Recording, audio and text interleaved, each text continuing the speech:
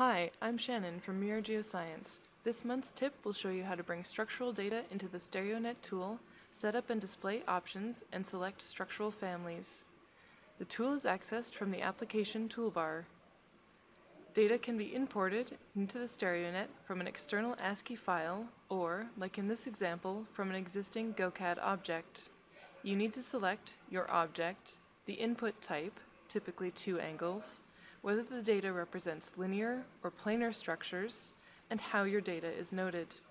In this example, since we have strike and dip data, we select US.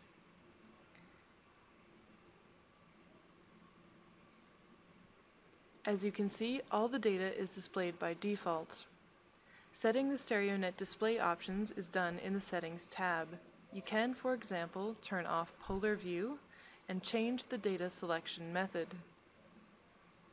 If there are regions on the source data, they will be listed and can be viewed individually. Data density can be displayed using the Density toolbar.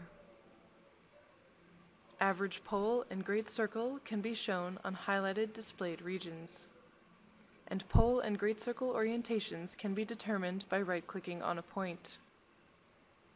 Multiple regions can be shown at once. Structural families will allow you to link features you see in the Stereonet with their actual location in the 3D viewer. Create a new family and, using the selection tool, choose points and add them to the family. Finally, the Export Family as Region dialog box will export the region into the 3D viewer.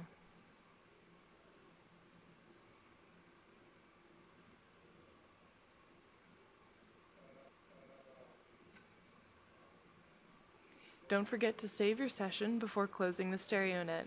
That way you can return to it at a later time. Thank you for watching. If you have any questions, please contact support@mirrorgeoscience.com.